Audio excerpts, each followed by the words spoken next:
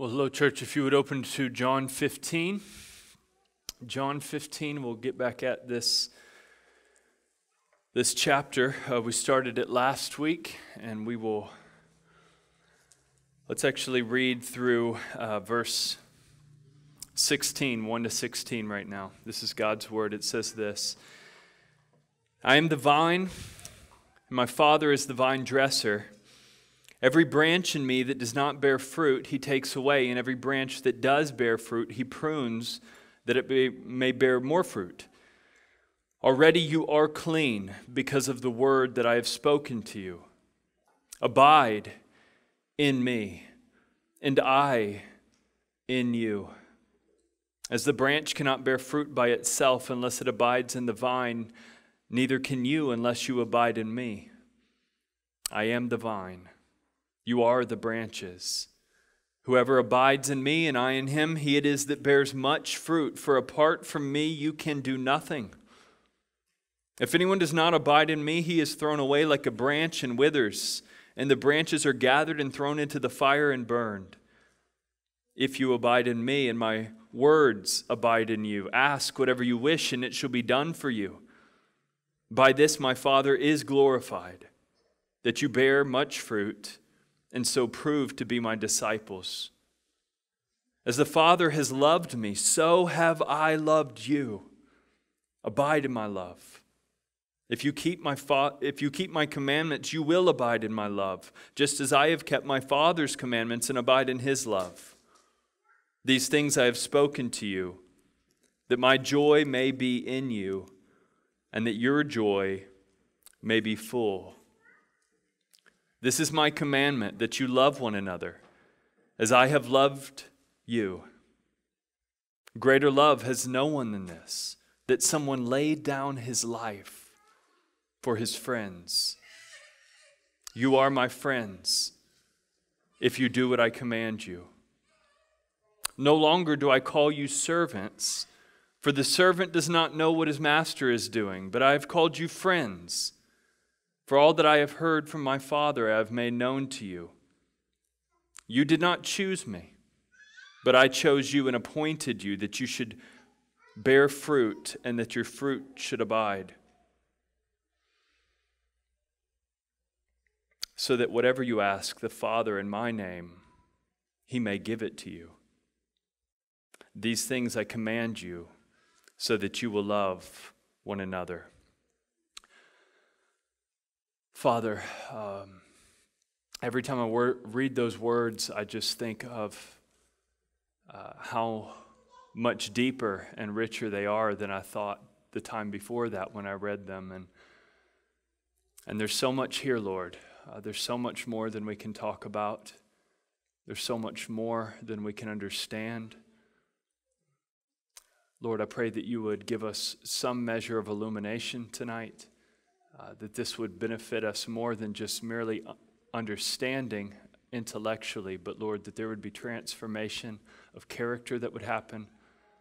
Salvation could happen through your word. Sanctification of your church.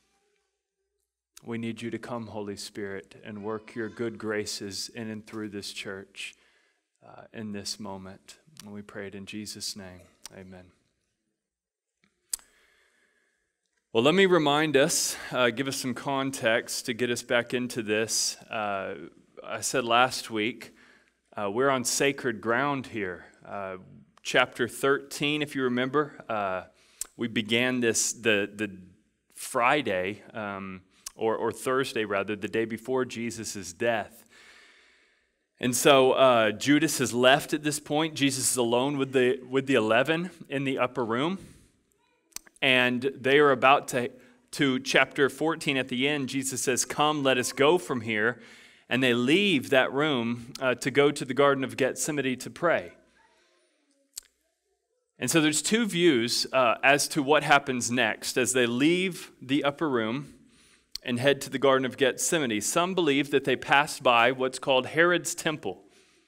And they see, as they would go by Herod's temple, they would have seen large golden, Josephus, the Jewish historian, tells us there would have been golden vine and branches on the door of Herod's temple. And they would have seen that, and this would have been the background for this teaching that Jesus is giving in John 15. That's possible. I think more likely, they left the upper room and they went before the Kidron Valley, which is east of Jerusalem, by a wine vineyard.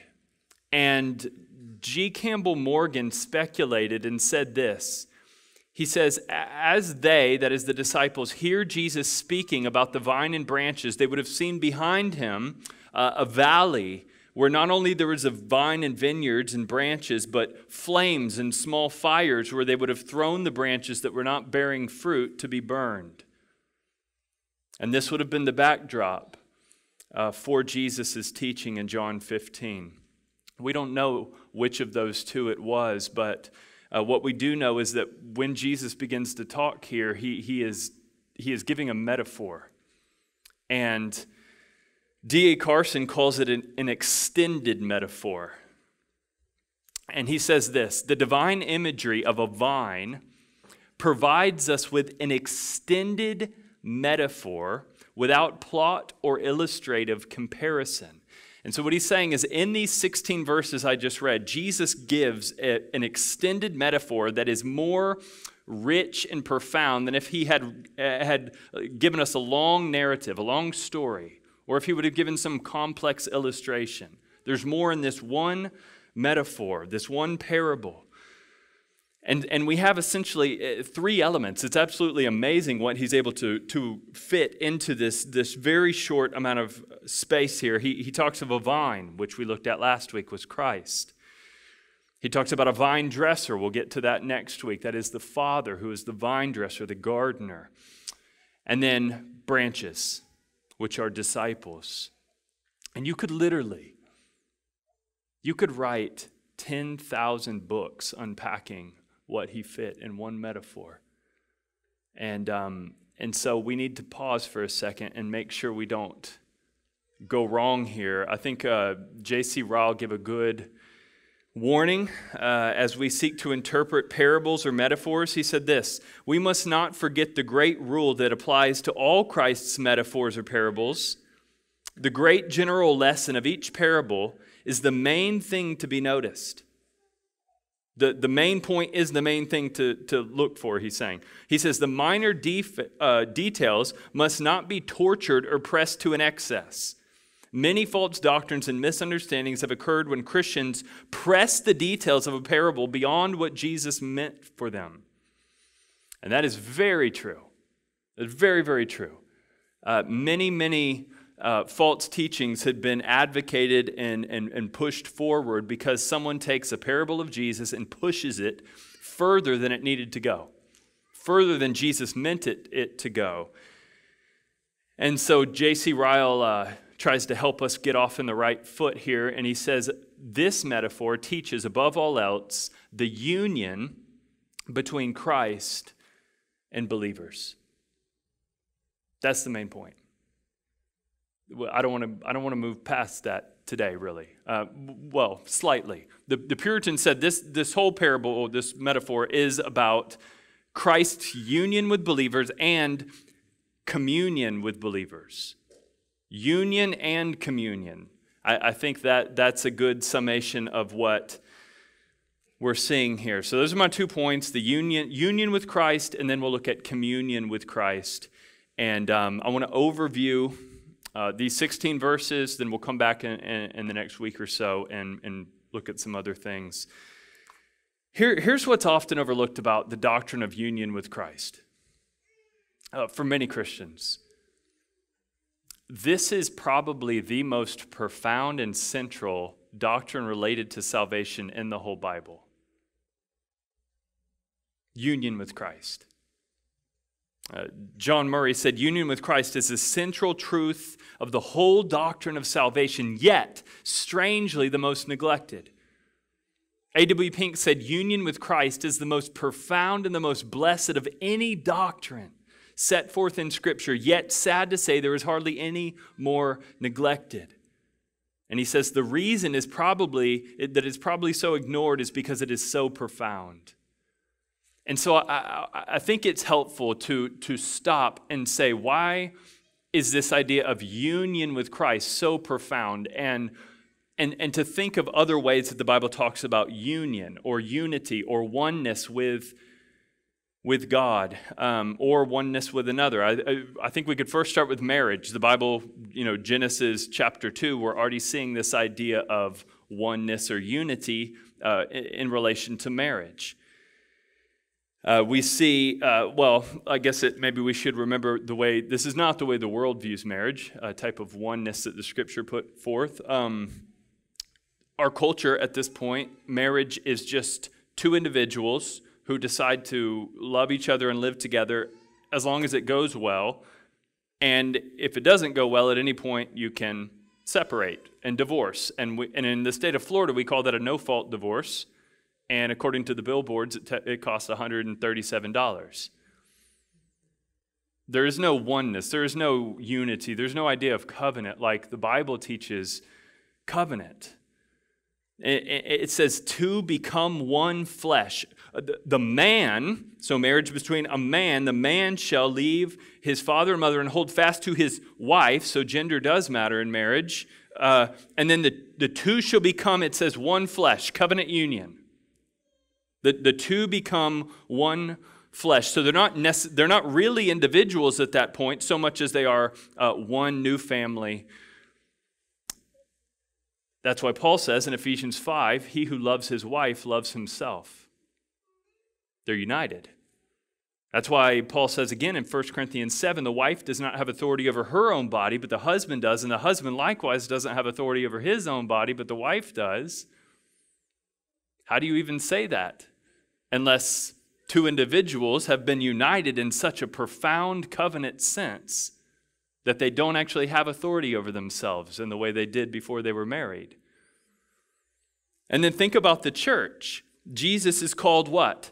The head of the church, and we are called the body. So that we are not just a bunch of individuals merely. We are individual members of the body of Christ. It's a profound union. It's mysterious in many ways. Think of even the ordinances, baptism. We are baptized into Christ. Into Christ. When we come to the table, when we take the Lord's Supper, we think of what Jesus said when he first instituted the Lord's Supper. He said, "This is my body, this is my blood. Do this in remembrance of me. Eat, drink." And then we know in the Gospel of John, chapter 6, Jesus said this very strange teaching, "Eat my body and drink my blood," which sounded as crazy to the people who heard it originally as it does to us. And he wasn't saying that when you eat the bread and drink the cup, you are literally bringing the body of Jesus and the blood of Jesus into yourself so that there's some sort of saving grace. He's not saying what the Catholics say on this. He is saying, and he's not merely saying that it's symbolic, it's just purely symbolism. He is saying that when you receive the drink, when you receive the bread, you are to, by faith, take his death into yourself. By faith, in such a way, it becomes part of you. And therefore, it begins to transform you. There's a real spiritual element to even the table in how we commune with Christ. In our union with Christ. When you go to the table in a minute, think, by faith, by faith, by faith, I am one with Christ. There's a mystery there.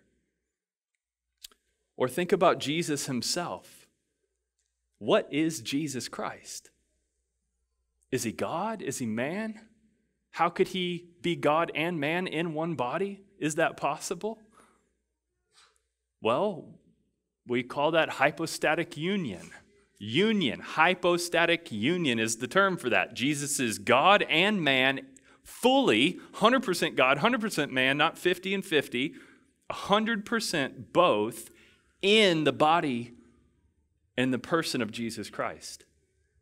That is a union. And then think of even the Trinity.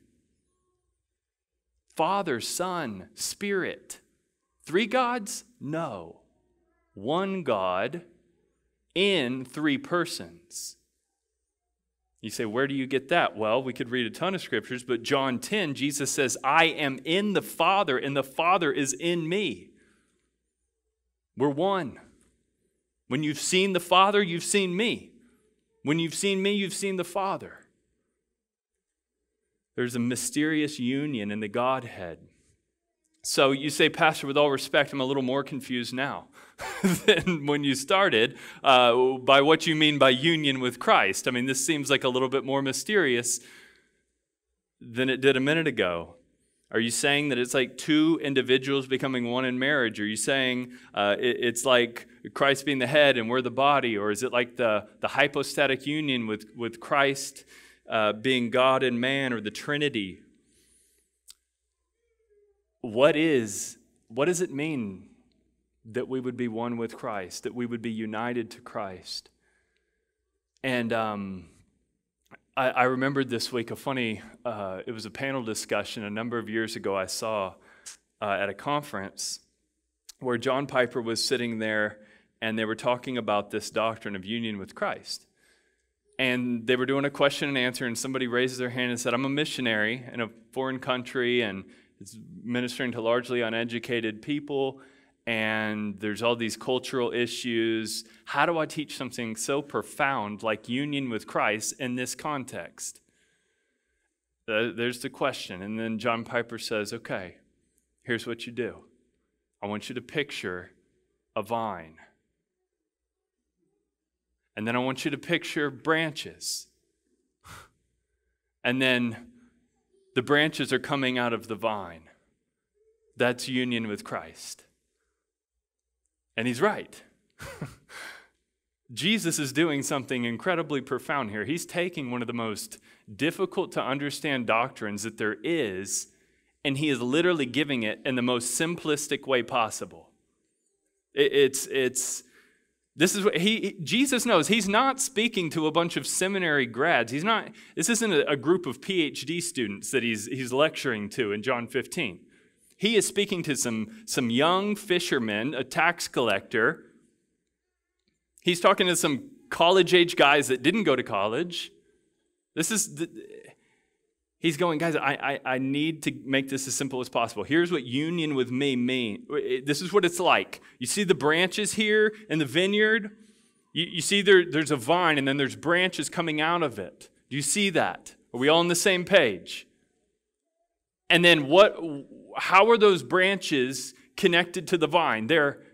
And then here's the word, in the vine. And that word in is not a throwaway word. The word in is not like the word it goes in between two important words. It's a filler word. That's not the word in. I-N. That's not what that is in Scripture. It is the important word. Look at verse 4. Jesus says, abide in me, and I in you. And here, listen, I'm going to read a few passages. This is amazing how we just so quickly read over this word, and it's tragic because it's so central. Let me read a few passages. You don't have to turn to these. I'll read them quickly. 1 Corinthians 1:30. Because of God, you are in Christ Jesus, who has become to us wisdom from God, righteousness, sanctification, and redemption. Ephesians 1:3-10. Blessed be the God and Father of our Lord Jesus Christ, who has blessed us in Christ from the foundation of the world, that we would be holy and blameless before him. In love, he predestined us through adoption. And then it goes on, it says, in him we have a redemption through his blood, the forgiveness of trespasses according to the riches of his grace, which he set forth in Christ for the fullness of time, to unite all things in him. We could go on, but in these two passages, election is in Christ, regeneration is in Christ, faith and repentance are in Christ, wisdom and righteousness are in Christ, justification, sanctification, glorification in Christ. Which is why John Murray said union with Christ is not simply a step. in the process of redemption. It underlines every step of the order of salvation. So think of salvation like a wheel, and you have all these doctrines coming out to hold the wheel in place.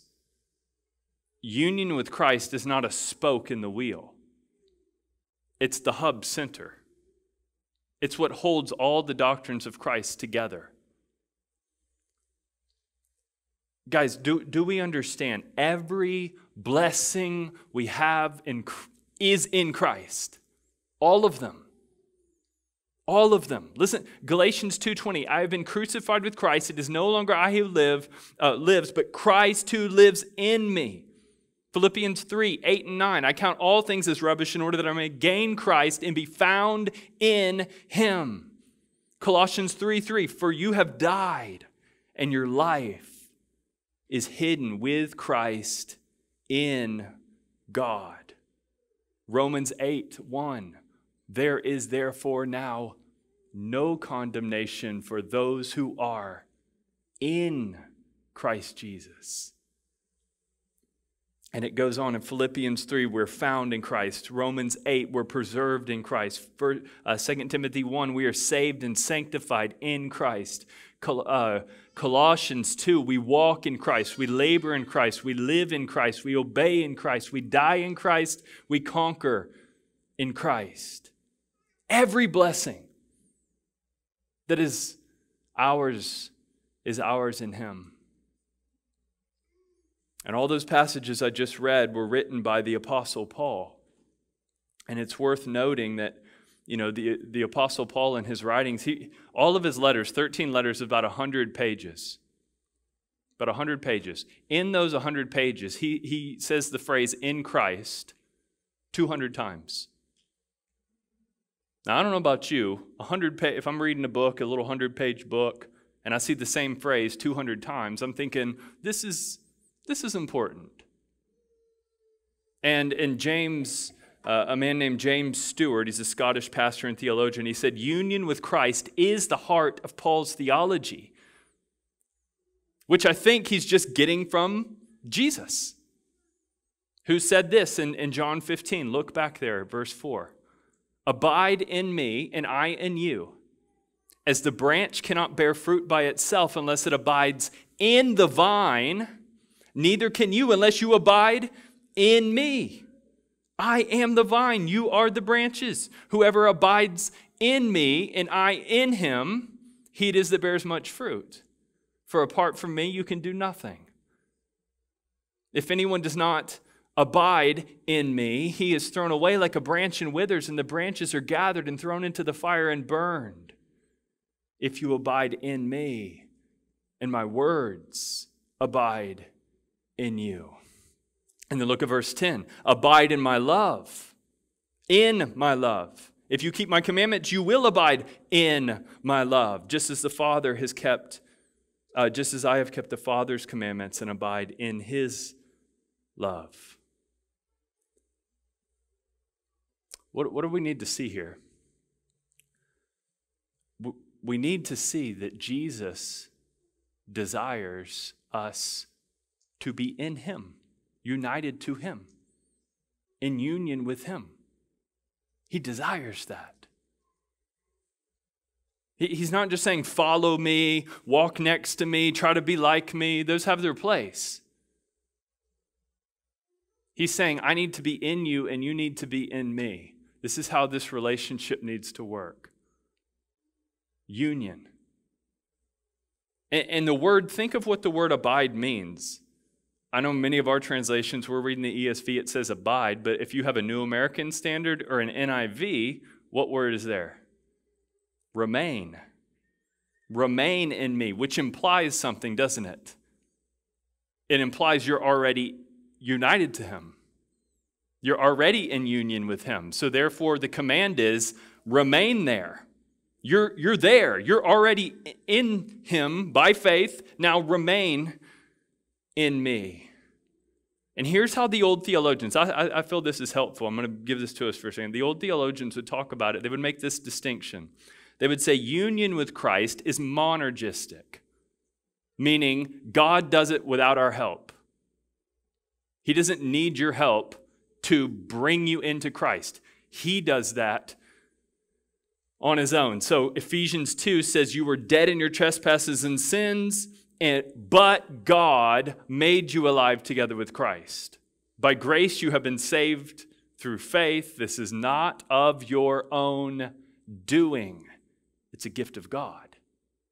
He makes you alive and brings you in out of your deadness. He gives you spiritual life. And here's the question. Who initiated you being in union with Christ? You or God? Who initiated that? Let me phrase this right. Who was the first decisive mover? Who chose who? You say, how is that really what Jesus is getting at? Well, he does mention it. Look at verse 16. This is apparently important for us to see. Verse 16, he says, you did not choose me, but I chose you. In this discussion on union with Christ, you didn't choose me and enter in. The branches don't decide to be part of the vine decides to make a branch.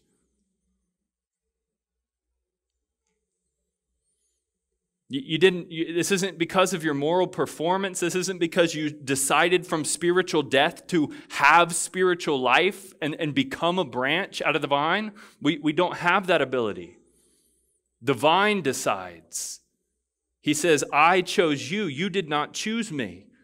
And Jesus he's not trying to pick a debate on free will and election here. He's just saying this is how union with me works. This is how it works. God initiates. He's the decisive actor. God connects branches to the vine. So union with Christ is monergistic. But, now listen, that doesn't mean there isn't a personal responsibility on our part to abide or to remain. That's where communion with Christ comes in. So we have union with Christ, monergistic. Communion with Christ is what we would call synergistic, meaning we play a part. We have a role. That's why you showing up here today and sitting under the Word or singing or time you have alone with the Lord in prayer or the Word, these things actually matter, whether you're communing with Christ or not. That's synergistic. You must put forth some effort in the common means of grace. Listen, here's how Paul says it. Romans 15:18. He says, I will only speak of what Christ has accomplished through me. Christ has accomplished through me to bring the Gentiles to obedience by word and deed. So Christ accomplished things through me. Or 1 Corinthians 15:10. God's grace toward me was not in vain. On the contrary, I worked harder than any of them, any of the other apostles. Yet not I, but the grace of God that is within me. He says, I worked harder. I got out of bed earlier. I read more. I memorized more. I studied more. I went and visited more people. I opened my mouth and preached the gospel. I was persecuted more. I did more than any of them. Yet not I, but the grace of God that was within me. Synergistic. Next week, I'm going to come at this passage and I'm going to just say this to us. You must bear much fruit. You must. You must bear much fruit. But what I got to say right now is you can't. Not by yourself. Not apart from abiding in the vine. Look at, Jesus says this in John 15:5. Look at John 15:5. I hope everybody has a Bible. Put your eyes, I want you all to see this is not my teaching. John 15:5, toward the end. Apart from me, you can do nothing. Apart from me, you can do nothing. So that only branches that are connected to the vine can bear fruit. Apart from the vine, you can do nothing. This is why I'm sure I'm not the first to come up with this, but I wrote down this week, divine produce. Divine produce, meaning you don't make fruit happen. You don't bring forth fruit. The vine brings forth fruit through the branches. I hope you'll think through that. That could be extremely helpful. It would not be right. It would be too much to say that he needs us. God doesn't need anyone. It would be more accurate to say that God, in his providence, has so built the vineyard to work that the vine produces fruit through the branches, not apart from them. The vine produces fruit through the branches, not apart from them. G. Campbell Morgan said it like this. He expresses, that is God, he expresses himself through us in fruit. He expresses himself in the world through us, his disciples, bearing fruit. That is really profound. And think about it in relation to prayer. I'll give you a quote. A guy named R.V.G. Tasker. He taught New Testament at University of London years ago. He said this. He said, believers' prayers are in fact the prayers that Christ is praying. The believer's prayers are the prayers that Christ is praying. And not only prayers, but he mentions obedience. Our obedience is really his obedience through us. The vine producing the fruit through the branches. Listen to Hudson Taylor, old missionary to China. He was studying this passage and he said this. He said, as I thought about the vine and the branches, what light the blessed Spirit poured direct into my soul, I saw not only that Jesus would never leave me and that I was a member of his body, his flesh, his bones, and that the vine is not the root merely, but the whole root, the stem, the branches, the twigs, the leaves, the flowers, the fruit. Jesus is not only that, he's the soil, the sunshine, the air, the rain, and 10,000 times more than we've ever dreamed, wished for, or needed. And you go, why would he make the vineyard work like that? And Jesus tells us in verse 8, by this my Father is glorified. Why would God make the vineyard work? So that everything is essentially being done either through us, but by him, so that he gets all glory and the branches don't boast. God doesn't want branches going, look what I did. I did more than them. Why didn't he? He doesn't want boasting branches, and he wants all glory. And so he ordered it to work this way so that he could say, apart from me, you can do nothing. It's all for the glory of my Father. Now, again, this does not mean that because we can't take credit for the fruit that comes from our lives, that we have no responsibility to bear fruit. We have responsibility to bear fruit. I know people are going to ask me after the sermon, or we'll get this in City Group, if I don't say what the fruit is for a second, even though this is not the point of the sermon today, but we will talk about obedience. We will talk about prayer. We will talk about evangelism and love and joy. These things are fruits, but I think the thing we need to just pause and know first is that we don't actually produce that fruit in and of ourselves, but only as we abide in the vine. And look at how Jesus says this again. Abide in me and I in you, as the branch cannot bear fruit by itself unless it abides in the vine. Neither can you unless you abide in me. I am the vine, you are the branches. Whoever abides in me and I in him, he it is that bears much fruit. For apart from me, you can do nothing. So if you abide in the vine, the fruit is automatic. Automatic. That's what he's saying. This is why a wise mentor of mine, when I was younger, he would try to hammer this through my thick skull. I'd be like, I can't stay disciplined in this. I can't overcome this. I'm struggling with this. And I would just kind of vomit up all the dysfunction in my life and all the things that weren't as I wanted them to be. And he would just stop me and say, John Mark, think about the core. Are you abiding in Christ? Is your relationship with the Lord okay? Because when you start talking about all these things going wrong and all the lack of fruit here, all the unhealth coming out of your branches, something's wrong with the core. Are you abiding in Christ? And I would get frustrated because I'd be like, I'm at church. I read my Bible. I'm praying.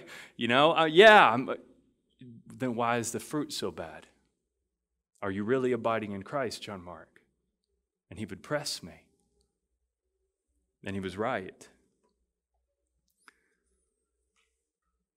We're going to study this more next week, but I don't want to leave us hanging too much. Jesus is doing something incredibly profound here. I want to point it out. We can think on it during the week and then come back next week. But this is literally what he's doing. He's saying to abide in him is to abide in his word. And to abide in his word is to abide in his love. And to abide in his love is to abide in his commandments. And to abide in his commandments is to abide in love for one another. That is your believers in the local church.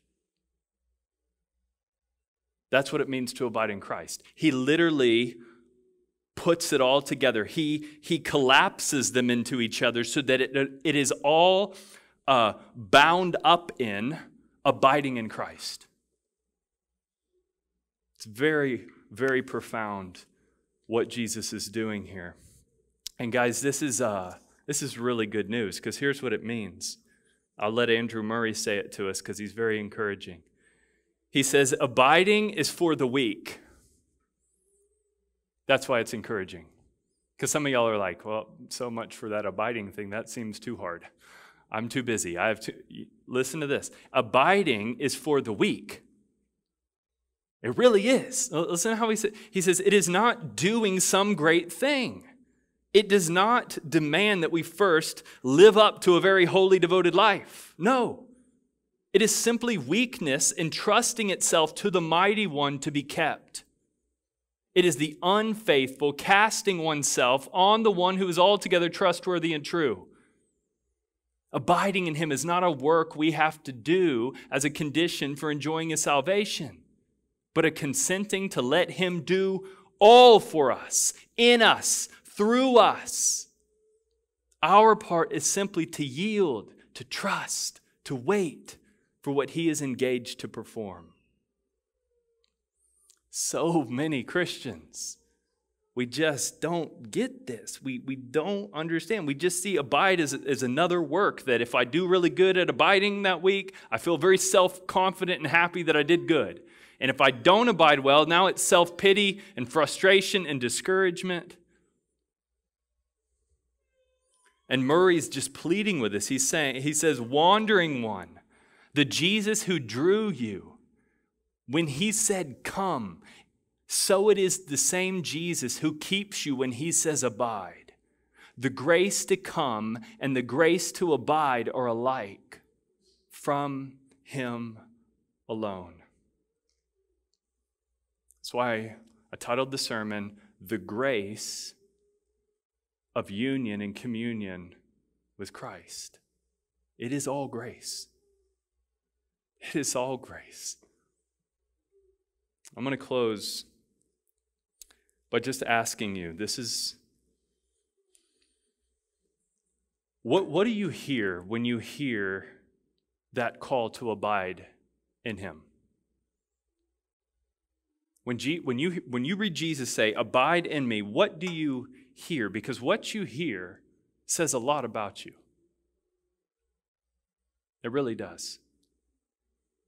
And I just want to plead with you to hear this as a call to die I want to plead with you to hear it as a call to live. I want to plead with you to hear it as a word of hope when you're despairing. Hear it as grace and a place to cleanse you from every sin. Hear it as a promise to keep you to the end. Hear it as a call to trust him. Because, listen, that's how you abide. That's how you say, how do I abide? Practically, how do I do that? Trust him. That's how you abide. And think about how trust works. How do you trust someone? Do you do something in your own heart? Do you muster that up? Oh, I got to trust this person. How does trust actually work? Trust is not something that I work up in myself when I look at someone and think how I need to trust that person. They do all the work. That other person does all the work, and then I see their trustworthiness, and I trust them.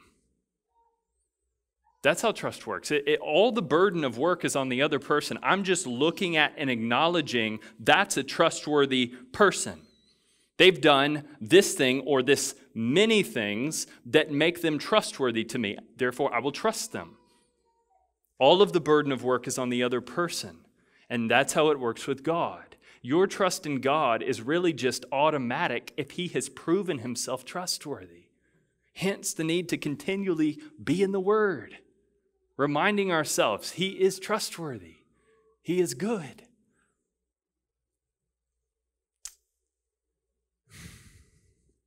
Brothers and sisters, this is not the law of Moses.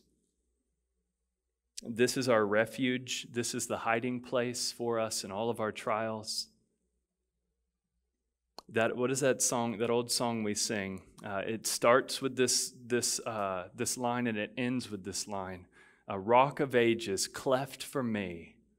Let me hide myself in thee.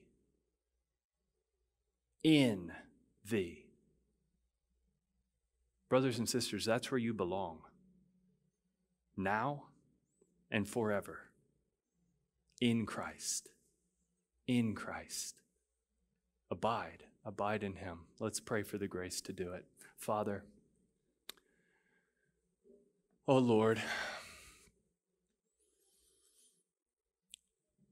I just don't get a lot of joy out of